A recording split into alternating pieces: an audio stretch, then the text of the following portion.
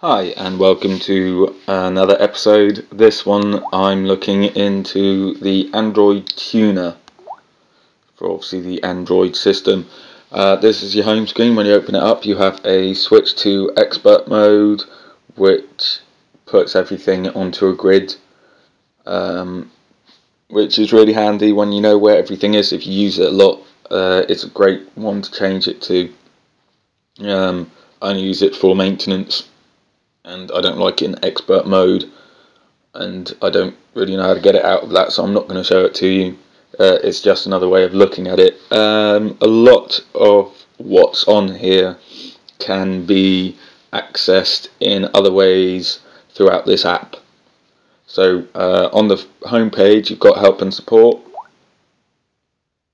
support development, translate app, version information, and request support. You can do all this from the help section.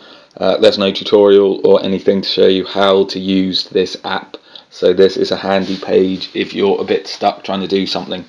Then you can contact them straight away, quickly and easily. We've got configure UI, set buttons and separate themes, language, temperature unit, text size, and other UI related configuration. This is the screen that pops up. You get to this screen through other options as well. So you've got your general, your themes, your main screen, your task manager, your explorer, application manager, logcat reader. So you can do all this. You've got your global language units, lock and data directory, your font, your colors, your icons, your buttons. You can go around changing. You've got your widgets down here. Notifications, remove Android battery, do not remove Android battery icon, bad idea too.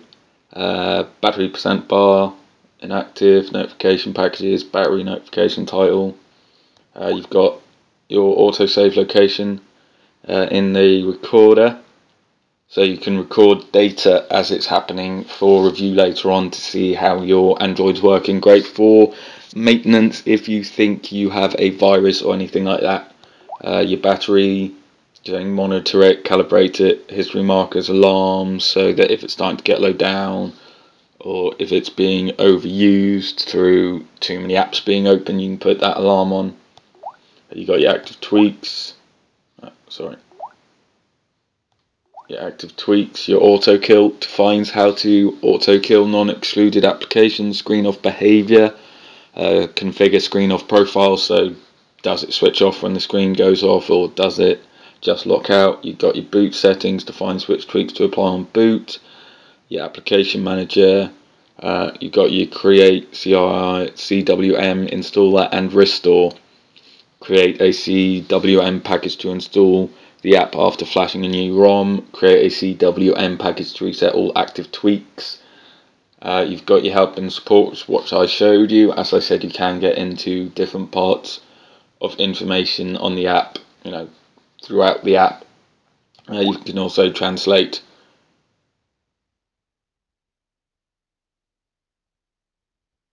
Yeah. So we'll go back. I don't want anything translated, thank you. But yeah, so that's everything on the home page. If we go to the left, all the way to the left, you see a lot of them requires root with this app for stuff you can do, because you can SD card read speed, you can analyze that and optimize it, your entropy control, reduce lags, highly experimental, may or may not actually work, so it's a bit of a beta test at the moment for that one. The partition trimming, reduce lags potentially created while writing data to system or data partitions. Something you can do when it's rooted. Your startup event manager, manages startup apps, all events that can trigger on app start, Android out of memory manager, and quick optimization and cleanup. Zip align all APKs, optimize database and cleanup system and app. Yet again, this is a root one required. You've got all these options in this one. Update existing backups, backup all user apps, backup SMS, MMS, backup call log, optimize app loading, optimize database access. There are loads that you can switch on and off It's nice and simple like that. It doesn't take a lot to figure out where things are, what you can and can't do, and how to do them. It's quite intuitive like that.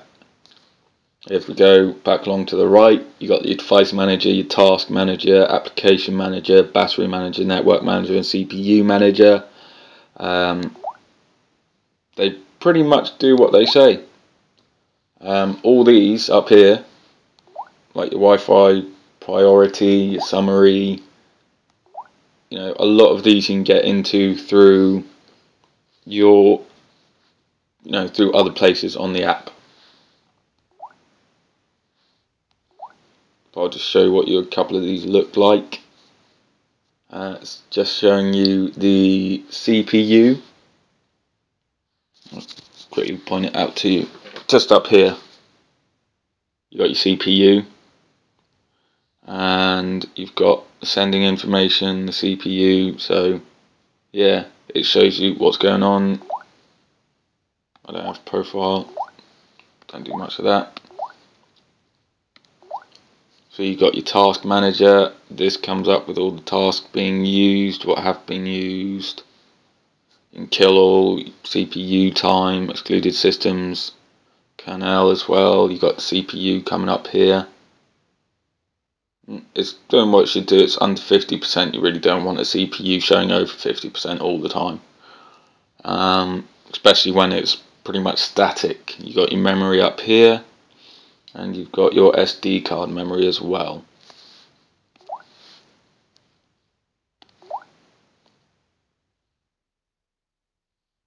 Application manager on battery, sleep 0%, awake 2 hours, nearly 3 hours. I've been using this for straight. Let's have a look at the battery manager. Monitoring, discharging status 40%, health, capacity, source. So yeah, you can find out so much about your app, about your Android device through this app.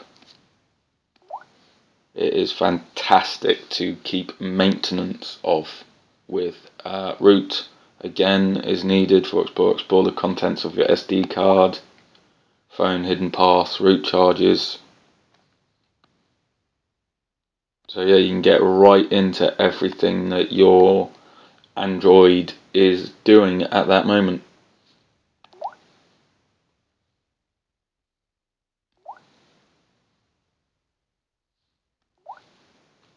And you can spend a lot of time on this if you're kind of this way inclined when it comes to using your Android devices. You can even do script. Create new script. I don't do this, so I can't really show it. If you're into scripting, that's fantastic. This will let you do it. I don't do it. Memory cleaner. Check memory consumption and clean it from time to time, which is always handy, but not something I'm going to do now. Because as you can see, I've used up quite a lot. So yeah, I am going to need to clean it, go through it, but I've been doing a lot with it. It's been on for 3 hours straight. It's going to need a bit of a one. Linux firewall as well, and then if we go over here, we've got your battery statistics. Just basically shows what most things are being used. Sketchbook X, 16 minutes.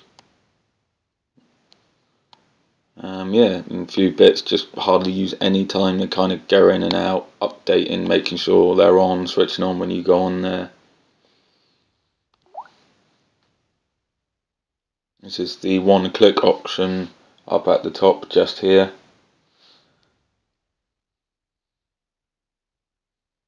Just having a look around here for you guys so you can see what some of the options are that you get, so you can have a good nose round yourself. Because if you're going to download an app for system performance, system maintenance and everything else like that, this is one of the ones that I would definitely suggest. It is a 5 out of 5 star rating, definitely.